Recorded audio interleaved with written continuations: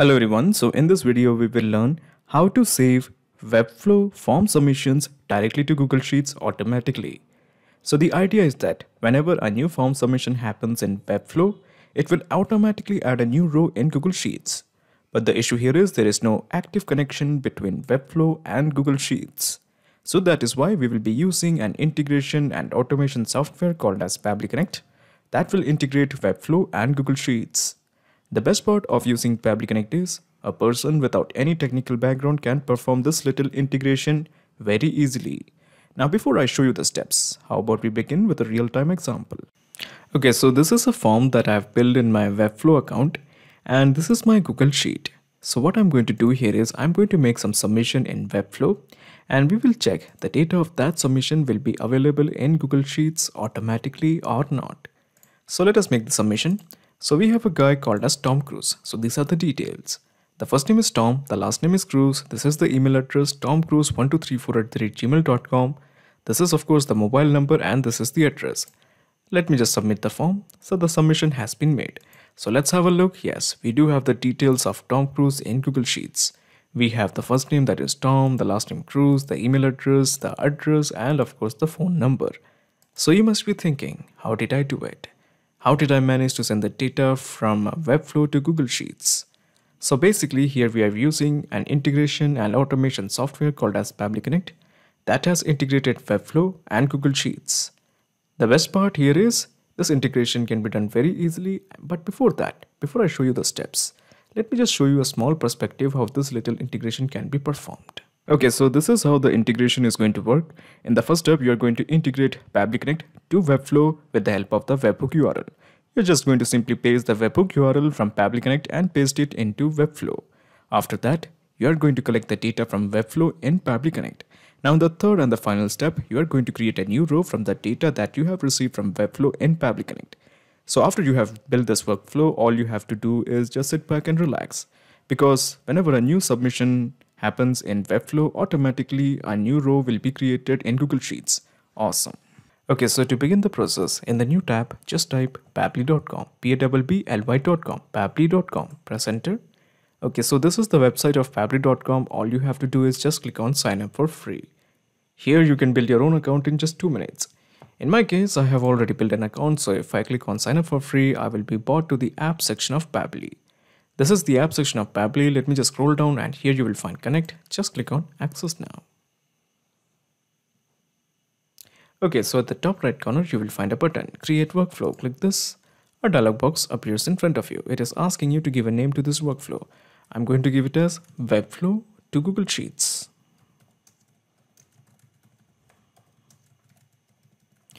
Of course, you can give any name according to discretion and simply just click on create. So when you click on create, you will find two windows, the trigger window as well as the action window. Now I want to send the data from Webflow, so let me just straight away add Webflow it is.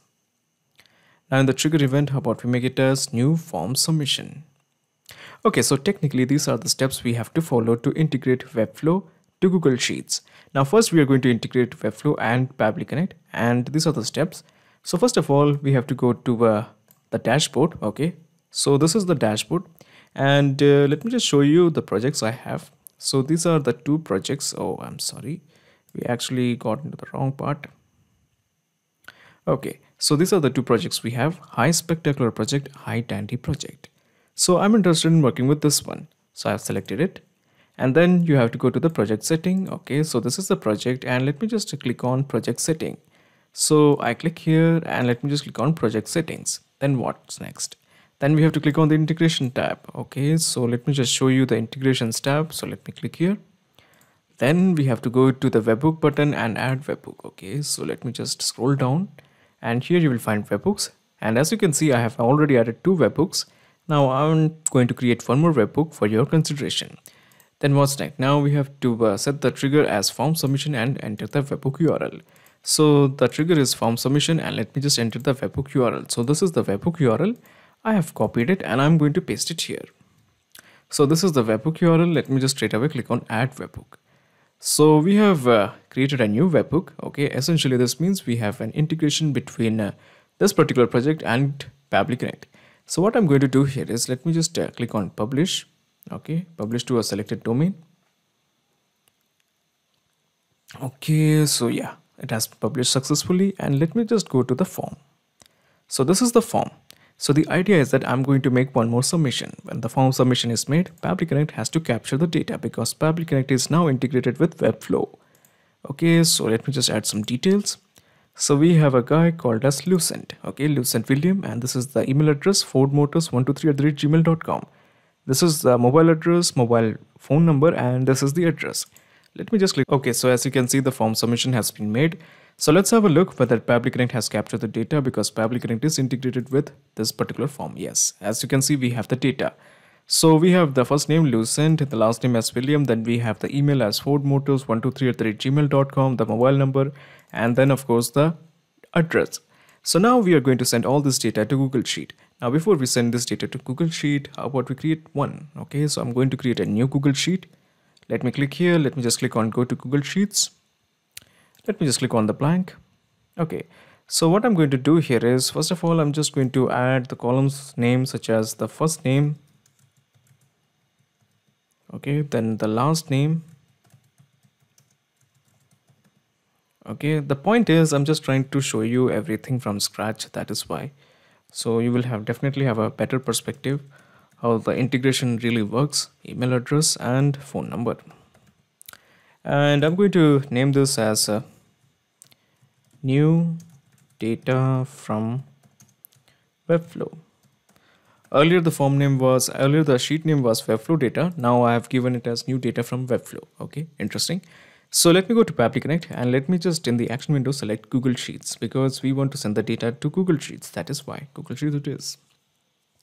Now in the action event, how about we make it as add new row? Simply just click on connect. We are going with a new connection. Just click on connect with Google Sheets.